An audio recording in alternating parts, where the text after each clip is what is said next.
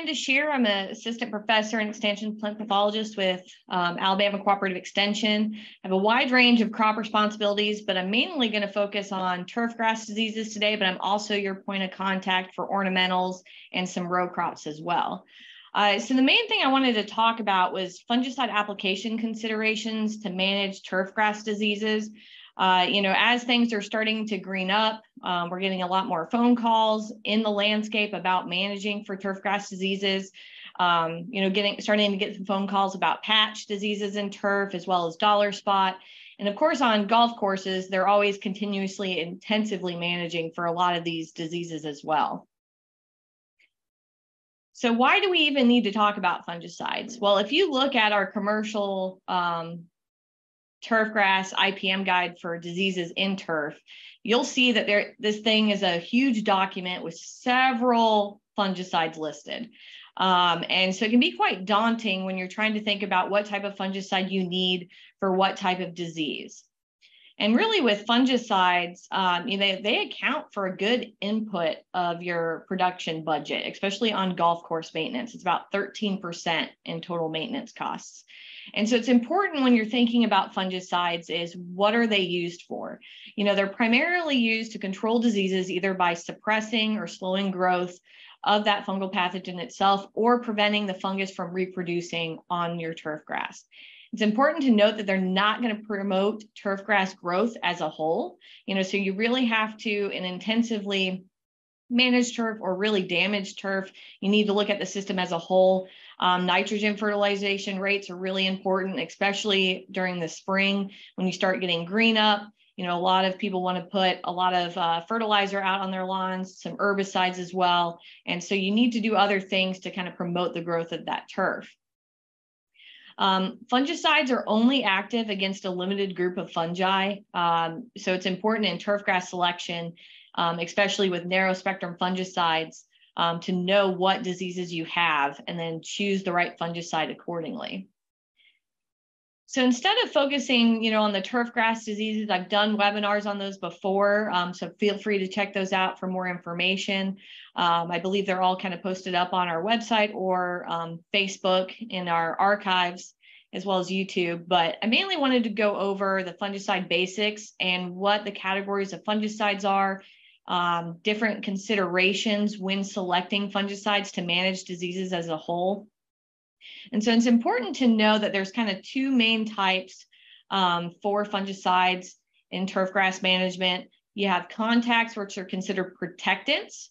So based on this figure, you can see those contacts don't move through the plant tissue. They just are on the surface of the plant versus systemics, which are going to move through the plant tissue. And there's different categories of systemics. Some may just locally penetrate, on the leaf blades. Some actually may flow through the vascular tissue. So it's important to note when to use a protectant versus a penetrant. So for your contacts, that's just provides just a general barrier that's applied to the leaf and stem surfaces of turfgrass. It's most likely going to be used for foliar disease control. It's not really going to have much efficacy against a soil-borne pathogen like take-all root rot. And essentially, it just prevents one or more steps on that host surface so the fungus can't enter or infect the plant. A lot of these are going to be more broad spectrum. Something like chlorothalonil is going to be more broad spectrum and works more best as kind of a protectant or applied preventatively. And it's important to note with these that they're only active as long as they remain on the plant surface. And they have to remain on that plant surface at a sufficient concentration to inhibit that fungal growth. So that new growth is not going to be protected. So a lot of times you have to do repeated applications at a regular scheduling interval, and you need to get thorough coverage. So you want to make sure you're applying that according to the label to make sure that everything in the area that you're trying to protect is actually getting that adequate coverage. So any new fungus that enters the plant after that residual activity is kind of gone, and if you don't do that repeated application, that fungus is not going to be affected by that fungicide.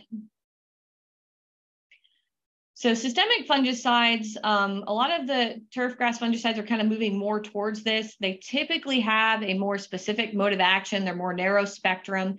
And since they're more narrow spectrum, it's a little bit easier to get those through the EPA process and labeled for use not only on turf, but other crops as well.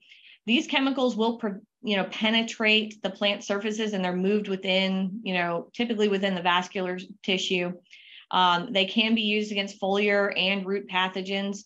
They generally have a combination of kind of curative and protective properties with that extended residual activity. So versus protectants, with a curative, you may not have to, apply it as often versus the preventative fungicides, as long as you follow the label directions.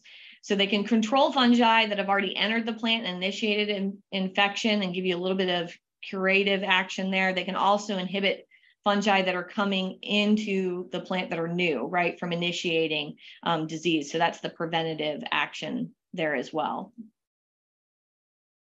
So there's also, in addition to that, there's additional types of fungicides. There's a couple that are considered local penetrants.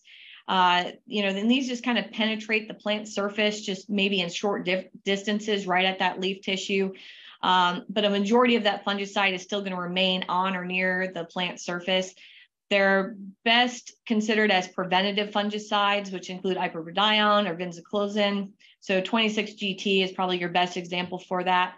There is a new group of fungicides that includes triloxystrobin, which is Compass, which is a mesosystemic, which it just really has a strong adherence to that plant surface, and then it is absorbed by the waxy layers, but it's not a true penetrant in that sense.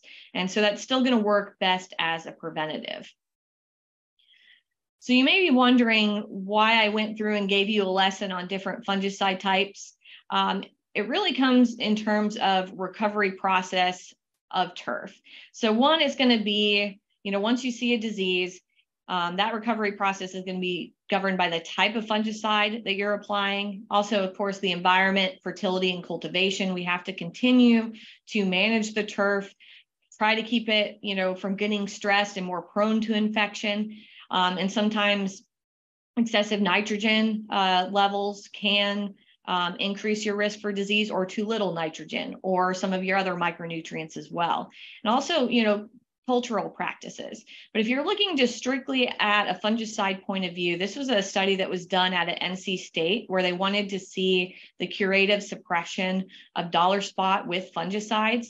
And so you have 5 different fungicides. You have Secure, which is in the blue bar, Daconil, which is green, Chipco, which is that kind of local penetrant, in red, and you have Maxtima and Posterity. And one of the things that you'll notice is that depending on the type of fungicide like Daconil, that's going to work best and Secure applied more preventatively. They aren't systemic, so you're not really going to get that curative action like you're going to see with Maxtima, Chipco, and Posterity. And so these were all applied at the same time on May 13th, and they followed this through 2 weeks. So they did not do a repeated application. You can see within that first week, all the fungicides are doing very well compared to that non-treated control. But then your protection kind of start to fall off towards the tail end of there, where you still get some more bang for your buck, with those more curative type fungicides. And so the main takeaway from these is that you have to be patient also with recovery. It's not going to be immediate. It's going to take, a couple weeks at least, and maybe some repeated applications. And those contact fungicides are not going to give you those curative actions, as we saw from that graph. And Daconil and Secure are going to work best when applied preventatively. So you can do that maybe when you're most at risk for disease. And then if you do see that disease to start to develop a little bit more, then go in with a more different mode of action, or a more of a penetrant fungicide to give you that extra control there to gain that recovery of that turf. So in terms of fungicide basics, most of our fungicide failures are really either due to misidentification of the problem. So a lot of times, and this is more true for some homeowners, where they see damage in the turf, they get really nervous about it, and they throw everything in their arsenal. A lot of fertility issues can be confused sometimes with plant diseases. So if it is a fertility issue, or maybe you just have poorly drained soil. A fungicide application isn't going to help with that. So you're not going to see that recovery. Also, sometimes misapplying a fungicide, whether it's a coverage issue, not watering it in, or not selecting the right fungicide for the proper disease can also be an issue. In terms of failures, I wanted to highlight that a lot of these chemicals, sometimes, people want to add additives to kind of improve, the adherence or coverage of a fungicide. Don't add these additives like a surfactant to these fungicides unless the label says so, because you're not going to see, a benefit from that. Sometimes it can have an adverse effect where you get an increase in phytotoxicity. Fertilizer solutions should typically be applied separately and shouldn't be mixed or tank mixed with those fungicides. This is especially true for any fungicides like mancozeb, phosphoryl, or chlorothalonil that has zinc. They contain metals. And so a lot of times, if you don't determine compatibility first, you can actually get some adverse reactions to that turf and make the problem worse. So sticking on the topic of, fungicide failures and properly identifying the problem, this graph is just to represent that different fungicides with different mode of actions are going to have different activities on different plant diseases. So a lot of your oomycetes like Pythium blight or yellow tuft, you have very specific fungicides that have activity against those. A lot of your SDHIs, DMIs, or QOIs are not going to have activity against those oomycetes. And you'll see that, DMIs have pretty good broad spectrum activity against several plant diseases. Some of your SDHIs are going to be a little bit more specific to something like dollar spot or gray leaf spot, and some of your patch diseases as well. The other reason why I wanted to bring up different types of fungicides, and I specifically mentioned your DMIs and QOIs, these are single site fungicides. As I mentioned, a lot of these systemics have very narrow spectrum in terms of activity. And that, while it's good for, the fact of the environment where you have less environmental toxicity issues, less potential for it to be a human carcinogen or activity against aquatic organisms, it makes them more at risk for fungicide resistance development. And that's because they target one specific pathway or target site in that fungus. And so all it takes is a few genetic mutations for it to overcome that. And so it's important when you're applying fungicides is to rotate with multiple modes of action or incorporate a broad spectrum like chlorothalonil into a spray program if you have to do repeated applications. So there is fungicide resistance known in the turfgrass pathogens. Dollar spot, gray leaf spot, and anthracnose and Pythium blight all have known resistance to different fungicides. DMIs and QOIs are going to be most at risk. So that includes your benzimidazole, propiconazole, strobilurins, also theophonic methyl, as well as menethoxam. And so all of these, we do know that there is resistance to them. And so typically on those labels, it will tell you, you're only limited to maybe 1 or 2 applications before you need to rotate to a different fungicide with a different mode of action. So it's important not to rely solely on fungicides for disease control.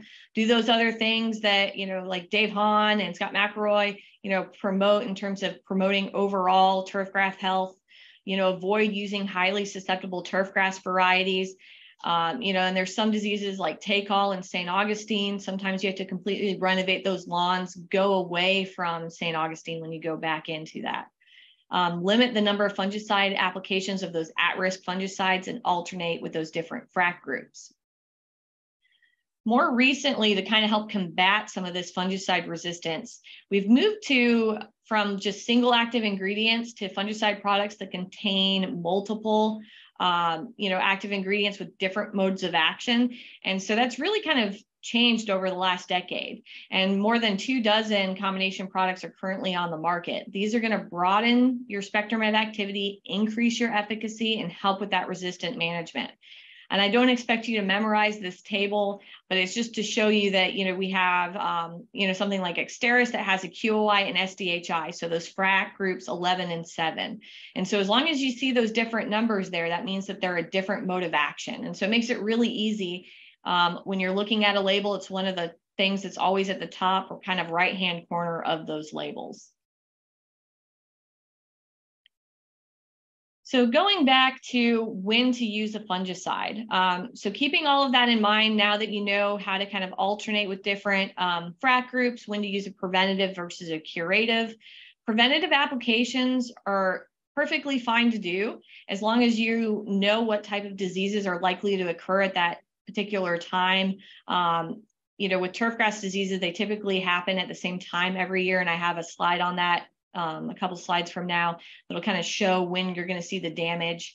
And it's just important to remember that if you don't have or haven't seen issues in that lawn in the past or on your golf course, you may not need to do a preventative application. It just all depends if what kind of variety you have, if it's zoysia or bent grass for certain diseases.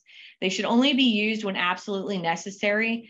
You know, lawn disease in one location does not mean it'll occur on adjacent landscape. So cultivar and environment are going to be your primary factors in disease development. And that all goes back to that plant disease triangle where we have to have the pathogen present at the right time of year with that favorable environment, and that susceptible host has to be there.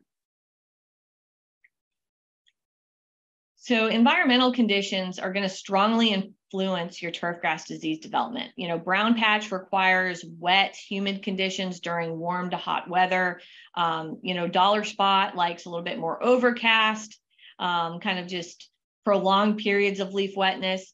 And also microenvironments can affect disease development. You know, one side of the building may have its own microenvironment that's influenced by trees or other buildings that are around that or bodies of water and soil types. So sometimes it's perfectly acceptable to do spot treatments. It just depends on that particular situation. So here's just kind of a summary slide of when we're most likely going to see some of these diseases. You'll notice that brown patch, dollar spot, and spring dead spot we see in the spring and fall. Gray leaf spot we start to see in the summer and fall as well, whereas take all root rot we see kind of in spring and summer. So if you just kind of remember what time of year you typically see these diseases, that can kind of help govern if you feel like you need to do a preventative application before this kind of starts to develop. So it's also important to note a couple other things that I just want to cover before ending my talk. Think about when you're going to apply fungicides. You don't want to apply fungicides when it's too cold or too hot. Sometimes that can influence adverse reactions for those fungicides. So typically, you know, temperatures between 60 degrees and 85 degrees Fahrenheit kind of give you the best results with the lowest risk for phytotoxicity development. You also don't want to apply fungicides to turf that's stressed either by drought or temperature before or at the time of application. If the turf is stressed, it may kind of adversely react to those fungicides. Probably the biggest takeaway, and I wanted to really end with this, is coverage. Coverage is going to govern your efficacy. You want to make sure you're looking at those labels, you know, select the proper nozzle, sprayer, and pressure to ensure those adequate coverage. You know, definitely keep track of the weather. You know, we're entering in a time where we kind of have a lot of afternoon showers. So when you apply a fungicide, you want to make sure it's at least allowed to dry on that surface for at least 6 hours to make sure it doesn't get washed off for that product to properly adhere. And some of your fungicides need to also be watered in, especially if you're trying to get good efficacy against more of a soil-borne pathogen. Usually 1 gallon of water per 1,000 square feet should give you adequate coverage in addition to that. And I hope everyone knows this. Do not apply fungicides when conditions are windy. You will get drift. And so that fungicide is not going to go where you want it. It may end up on other parts of the landscape where that fungicide is not really adequate for those particular plants in that landscape. And I know that was a lot to cover in a short period of time. I do want to say, if you're not sure what plant disease you have, feel free to contact me if it's turfgrass related. The Plant Diagnostic Lab is also an excellent resource. When you're looking at fungicides for selection, our commercial turf and lawns disease and nematode control recommendations is a great resource. I update this yearly. If you also want to look for efficacy data, there is a publication put out by the University of Kentucky in in addition to the University of Wisconsin and Rutgers, where they list the different fungicide active ingredients and in terms of efficacy. So it's a great resource to make sure you're selecting the proper fungicide there.